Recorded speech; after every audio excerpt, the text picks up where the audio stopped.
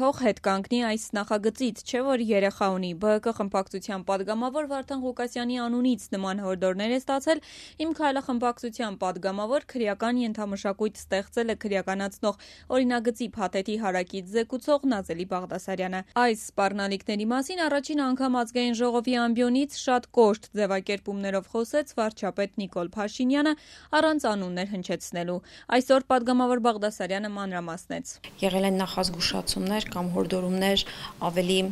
հստակ տեղեկատվության փոխանցում ինձ, որ հետ կանգնեմ զեկուցումից։ Ես չեմ կարող այս պահին տալ իրավական գնահատական եւ ասել, որ դա հստակ սպառնալիք է եղել,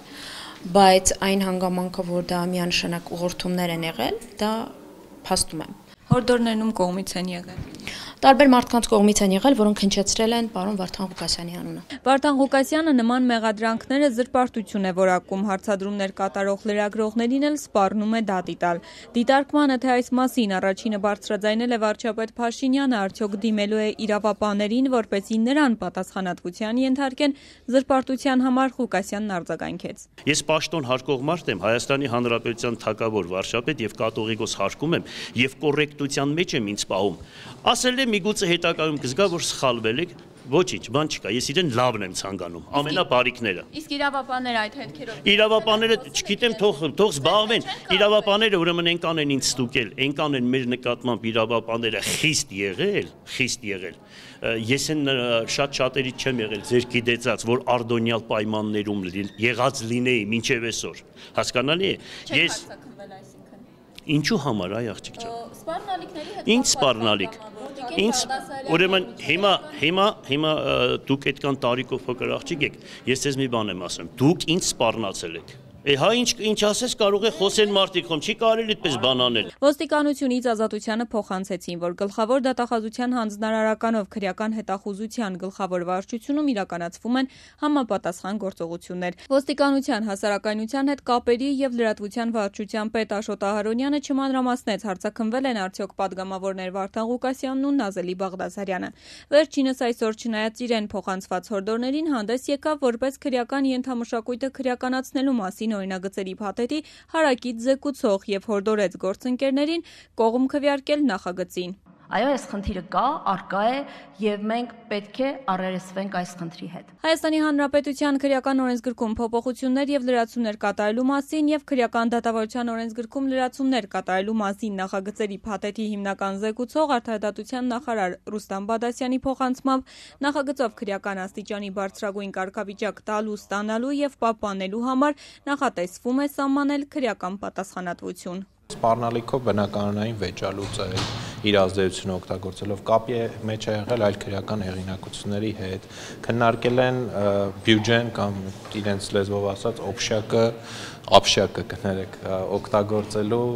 ուղղությունները, ձևերը, այսինքն իրավակ իրար պրակտիկայում ակնհայտ է բոլորի համար։ Թե եթե այսպես ասենք ինքնօրենքով գող է արդեն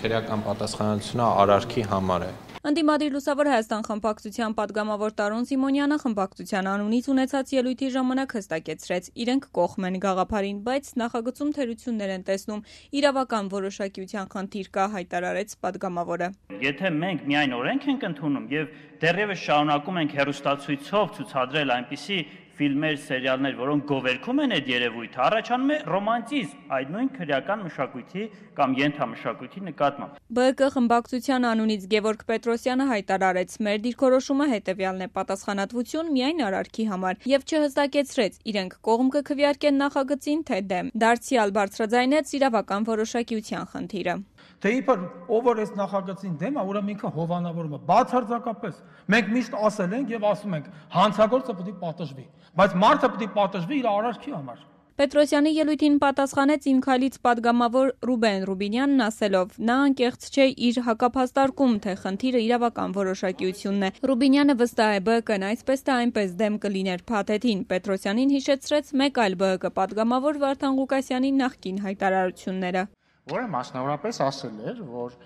ըստ իրեն եւ ենթադրում եմ նաեւ եթե չի եղել հերքում նաեւ ըստ ԲՀԿ խմբակցության գողերից խելոք աշխարհի երեսին չկա, որ ինքը հարգում է ճշտով ապրող մարդկանց եւ բա հո չենք նստեցնելու, պետք է կոնկրետ արարք լինի, որ նստի։ Ազգային ժողովը աշխատանքային օրվա ավարտին 70 կողմ 10 դեմ 9 ձեռնպատձայների հարաբերակցությամբ առաջին ընթերցմամբ ընդունեց օրինագծերի փաթեթը։ Հեղինակները նշեցին, եթե ընդդիմադիրների միակ մտահոգությունը ձևակերպումների հետ է կապված, պատրաստ են համատեղ աշխատանքի արդյունքում գտնել ավելի ընդունելի ձևակերպումներ։